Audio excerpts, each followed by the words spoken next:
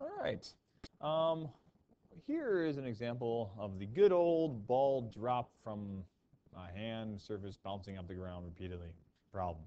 Yeah, yeah. You see this a lot in calculus textbooks along with pre-calculus textbooks when you're dealing with geometric sequences. Because what we have is a bouncing ball. I'm going to try this out. See my bouncing ball. There you go. Good bounces. Isn't that neat? All right, so what we're doing, we have this bouncing ball. All right, it's dropped from a surface, or dropped on a hard surface. It takes a sequence of vertical bounce. So it goes up and down and up and down and up and down. And each bounce is 2/5 as high as the preceding one. All right, if the ball is dropped from 10 feet, okay, so if we think about this, drop from 10 feet, all right, 10 feet right here. All right, find the total distance. So we're going to find the total distance. All right, it has traveled when it hits the surface the 5th time. Okay, so I like to draw this out. And so what's happening is this ball is coming down. All right, so it goes 10 feet. And then recoils and comes back up. All right, 2/5 or whatever that is. So then it comes back down. And then it comes back up 2/5. And then it goes back down 2/5. And then back down 2/5. And 2/5, and so on and so forth. All right, and it's not drawn on the scale, just so everybody knows.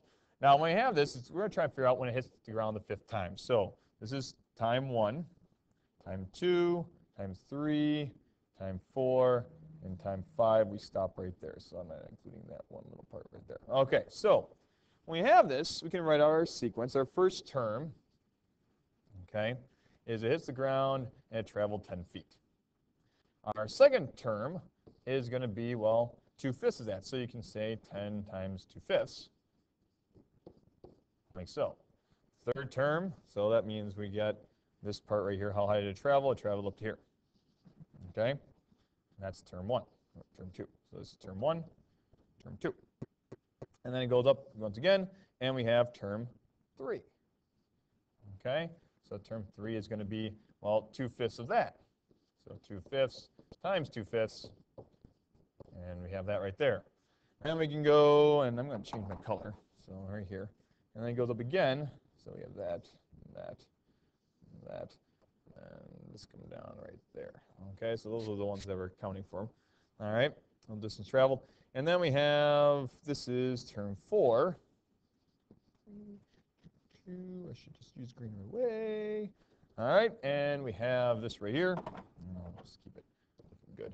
All right, so we go into again. Now, if you notice, I'm going to just change this up, is that we actually have 2/5, and this is going to be actually to the 3rd power, because it's actually going to be 2nd. And you realize that, hey, this is going to looks to be more and more like a geometric series, because we're keep on multiplying by the same value each time. And then we have our 5th hit. All right, going right there.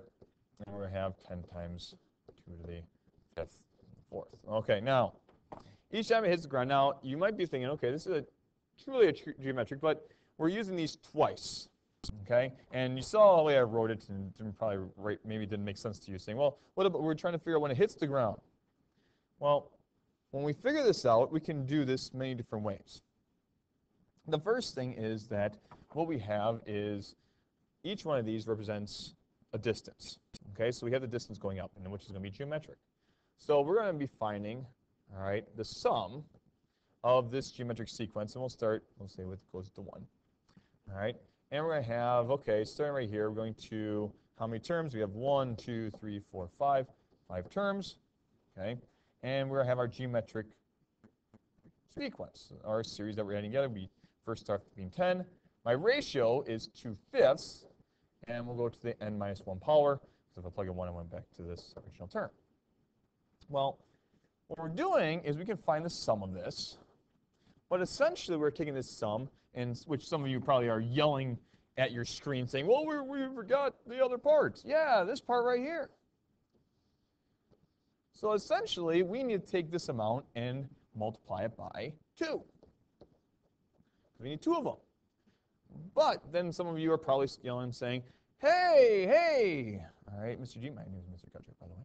All right, hey, Mr. G, you're multiplying this by 2, but you're not adding 10 twice. You're right. So guess what we're going to do? We're multiply this by 2, but then we're going to subtract 10. And that's would be our series. That would be our sum. That would be the total distance that we're looking for right here. Okay, so let's do that. Let's find this sum. We're going to use the sum formulas to help us figure this out, or we can put it in a calculator, whatnot. But we'll use the sum formulas because we're superstars. Okay, so this is geometric, so I'm going to take my first term, which is going to be 10. 1 minus 2/5, all right, to the 5th power, all right, because that's the number of terms we have. 1 minus 2/5. All right, we'll take that value and multiply by 2. So actually we'll get 20, then subtract 10 at the end. So if you go to your calculators, we can put this in our sum formula or whatever we want to do here. Okay, and we'll go over here. And actually, I'm going to actually use the little sigma notation thing because it's nice, fast, and efficient. So I wrote it out 2 different ways, but we'll go like right here. Oops, there you go. We got 1. We're going up to 5. And then we're going to take this. We're going to have 10. And then I'm going to, oops. All right, and we have 2/5. Oops. Do this, right? 2/5 raised to the, right, x minus 1 power. There we go. That should be good. Press enter. And I get that amount. And then we will multiply this by 2. Answer by 2. And then we'll subtract 10.